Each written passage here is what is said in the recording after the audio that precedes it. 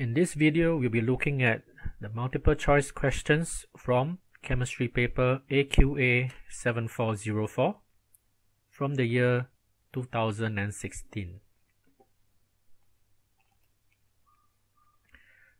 Number 9. Which of the following compounds will form an orange-red precipitate when heated with Fehling solution? Now we must know that Fehling solution forms an orange precipitate when reacted with compounds containing aldehydes functional group.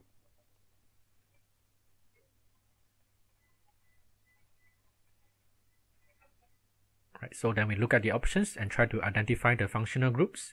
For A, we have our nitriles. B will be our carboxylic acids. C will be our aldehydes.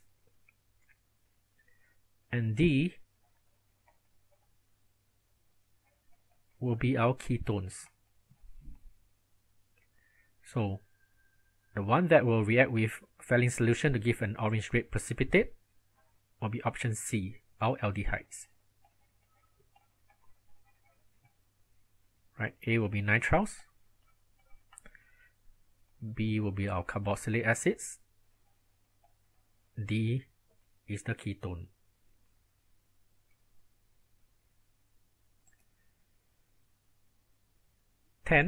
Reaction between bromobutane and potassium cyanide to form pentanitrile. So let's take a quick look at the mechanism. Let's draw out the 1-bromobutane first.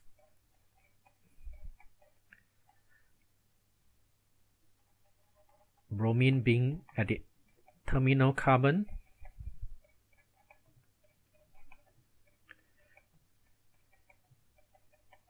So this is our 1-bromobutane. Bromine being electronegative will carry a partial negative charge, causing the carbon that is attached to be partially positive.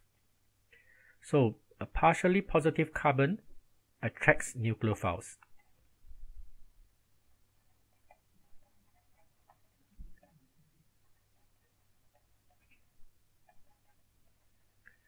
And what is a nucleophile in this reaction? That will be our cyanide ion.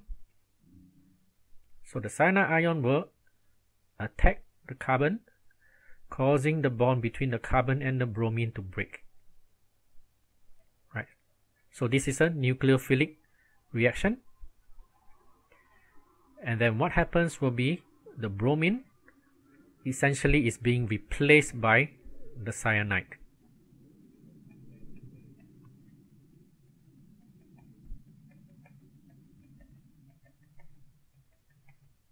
Right, this is our new cyanide that's joined to the molecule, and then we end up with a carbon that has, or with a molecule that has 5 carbons. So this is a nucleophilic reaction. There is a substitution between the cyanide and the bromine. So this is a nucleophilic substitution reaction. D.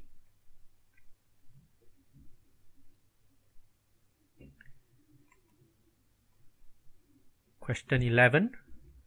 Dehydrating propanol, a secondary alcohol, to form propene. So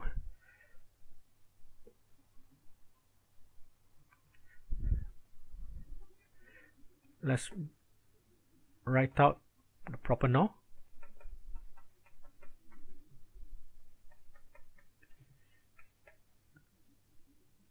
And then we will get our propene.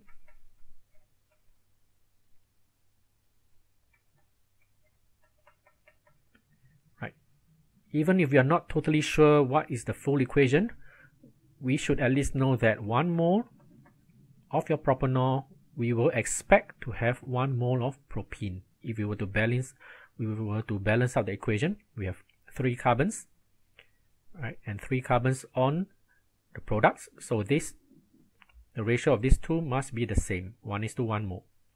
So let's look at the amounts we have. We had 50 grams of propanol. First of all, let's figure out 50 grams of propanol, what is the number of moles? To find the number of moles, we will take 50 divided by the relative molecular mass. So we started off with 50 over 60 moles of propanol.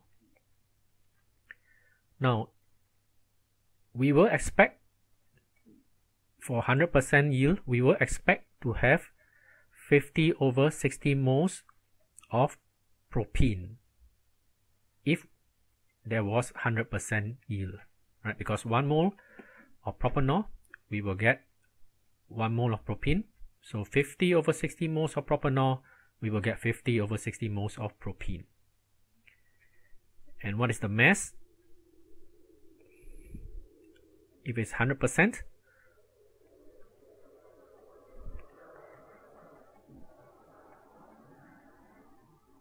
right, mass of propene expected, we will take the moles of propene, 50 over 60, multiplied by the relative molecular mass of propene, 42.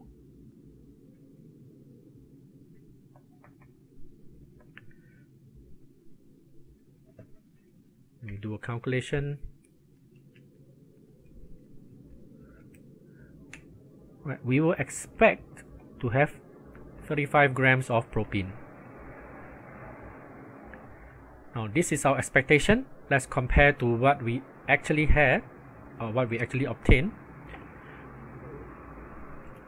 We obtained only 30 grams. So the percentage yield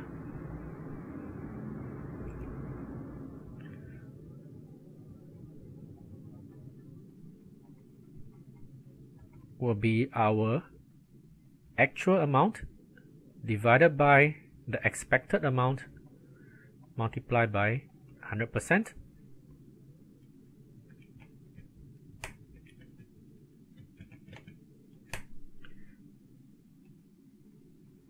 Which gives us about 85.7%. 85.7% rounded off will be 86. So we have option D.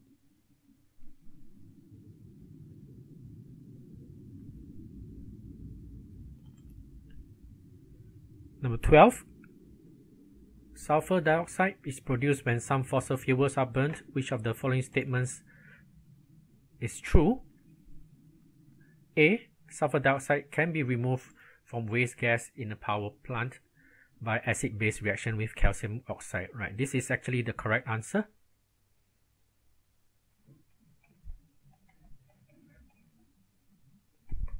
There will be an acid-base reaction. The sulfur dioxide is acidic. It contributes to acidic rain and all that. And the calcium oxide being a being a metallic oxide, alright, that is a basic. So we will actually form a calcium sulfide, which is essentially solid powder, and then that prevents the gaseous sulfur dioxide from being released into the atmosphere. So A is the answer. Right, let's look at the other options that are wrong. Sulfur dioxide is insoluble in water. Right, sulfur dioxide is actually slightly soluble in water. That is how it contributes to acidic rain. Right.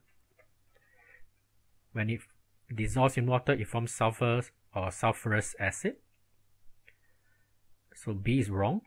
C, sulfur dioxide is actually an acidic oxide. Right.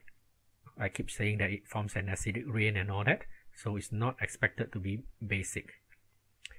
D, sulfur dioxide is an ionic compound. That is incorrect also. Sulfur dioxide is a simple covalent compound.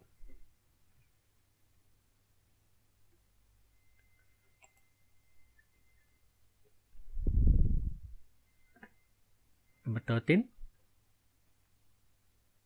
Which of the following is the correct mechanism for formation of a butene from 2-bromo-3-methyl-butane? So this is actually an elimination reaction. So what happens is Let's draw out the original compound, butane.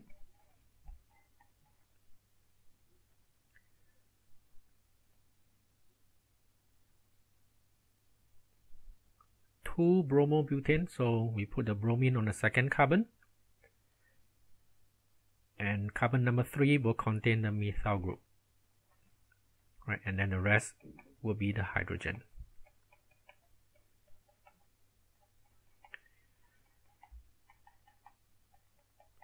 Now, for an elimination reaction to take place,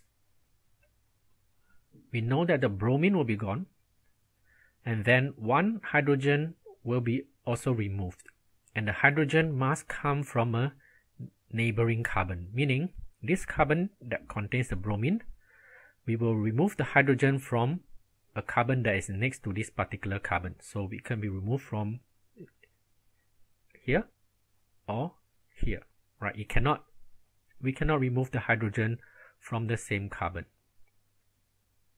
So looking at that, let's look at our options.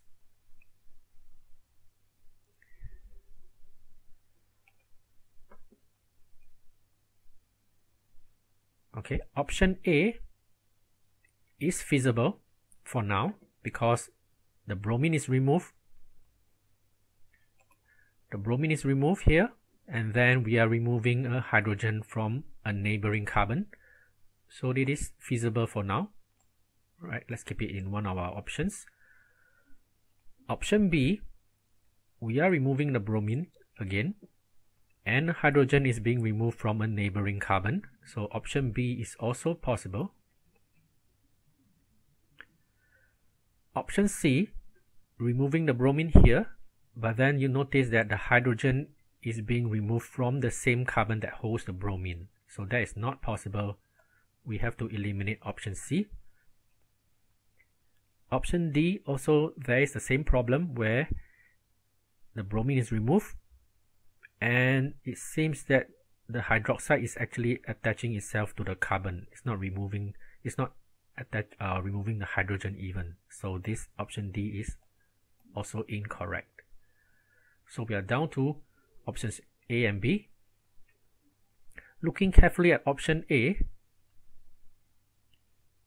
we will end up with, let's try to draw the molecule that we get from option A.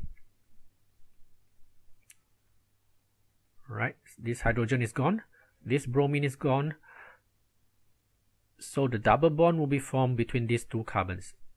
Alright, let's just remove these two, and then if you look at this molecule, this is actually not 2-methyl butene. It's 1, 2, 3, 4. The double bond is found on the first carbon. So this is actually but1-ene, right, carbon number 1, number 2, number 3. We number from the functional group, and then the methyl is actually found on the third carbon. Right, so this is not the molecule that we ended up with or that we want. So A is out. Let's check B to make sure that that is the answer that we want.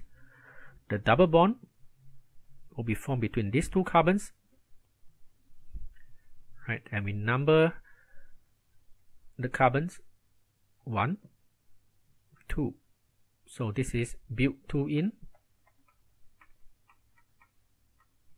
and the methyl functional group is also found on carbon number 2.